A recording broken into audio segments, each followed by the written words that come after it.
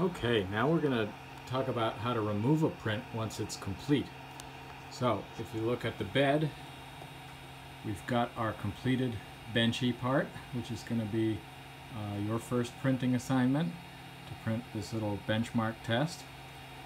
If you look at the info screen, you can see that the nozzle temperature has cooled down. It's set to 0, and it's down at 27 degrees, which is just room temperature. And the bed also is set to 0, and it's down at 27 degrees.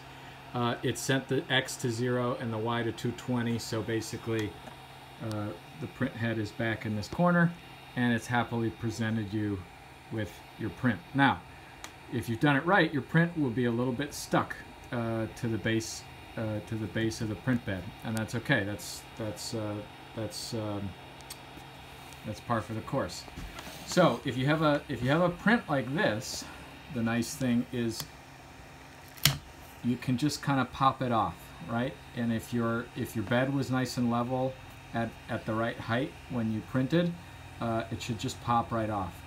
The next thing is clearing off these little bits, and you might be able to get in there with your fingernail.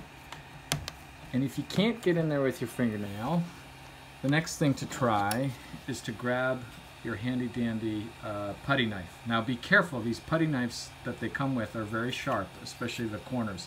So you never, when you are scraping, you never want to scrape towards your hand, so I never would want to put one hand here and scrape in that direction. And also, you want to be careful of your print bed. You can see I've scraped up my print bed a little bit here, and that's not great for future prints. So I'm just going to put it on a little flat here and kind of, yep, you can sort of get under it. And you can see I couldn't get it with my fingernails, but I was able to get it up. With the putty knife. And the same thing for this last piece here. That one I can just get with my hands. So now you've got your nice bed. It's more or less clean and clear, and you've got your nice 3D print. You'll notice there is one little loop-de-loop on this print, and I think that's maybe because of where I paused it. It's about where I was when I paused it, and I think there's just a little bit of an artifact. I can just pull that off, or I can take my handy dandy snips that the printer came with. Again, these are a little sharp and pokey, so be cautious with them. But I can come in there and just snip that off. And it's a little tricky because I got one hand on the camera. But there's my final print.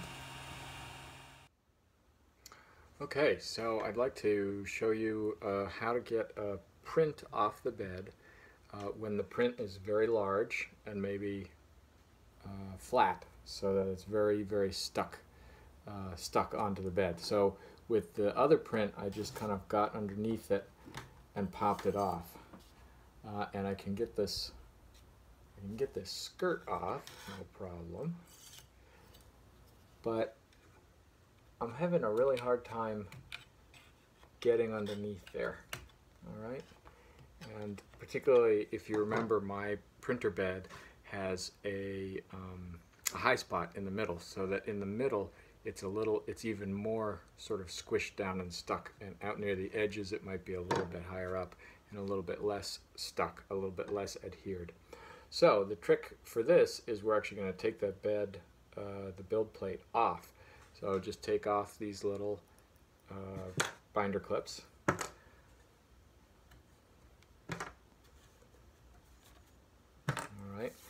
And this whole build plate comes right off. And the thing about the build plate is that it's a little bit flexible, if you look. And this works best if the print has already cooled down completely. Don't do this while it's still warm or still hot. Let it cool for maybe 20-30 minutes.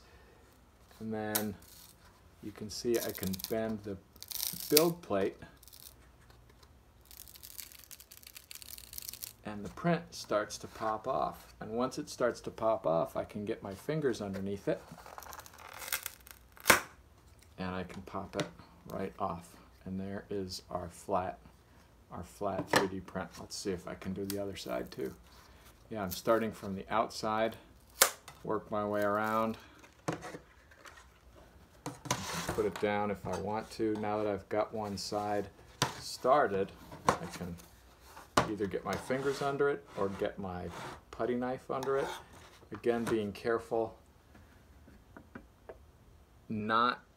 Don't ever, as a reminder, don't ever hold and move the putty knife towards your hand because it's very sharp. You can cut your hand. So, get the putty knife underneath it and carefully, gently pry it up.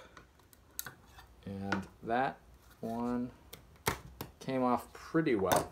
Now, there's one little spot here where a little bit of the edge got stuck on the plate here. You see there's just a little bit left on there. So I'll come in with my putty knife again, getting the sharp edge and holding here and pushing away from my hand. Just come in and just gently, carefully scrape that off, trying not to scrape or scratch the build plate too much because that can damage your ability for future prints to adhere. So I'll just get those last little bits. That looks pretty good. That looks pretty good. I'll clean off all the bits. Now the key thing is, once you have done this and bent this plate so much, when you put it back on, you probably are going to have to go through the bed leveling process again. So you can go back and watch the bed leveling video if you want. You're welcome to skip that step and try to print and maybe it'll work, but I'll tell you, you probably avoid a lot of headaches if you just go through the bed leveling again, or at least just check it to see if that's good.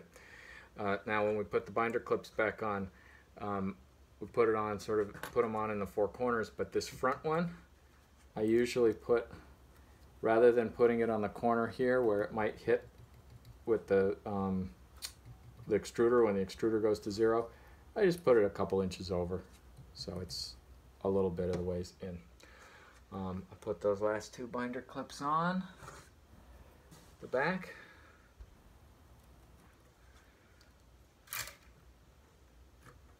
There they go. And here's my two flat parts. If you can figure out what these are for, you'll get a prize. Shoot me a direct message and we'll give you a prize. All right. Thanks everybody.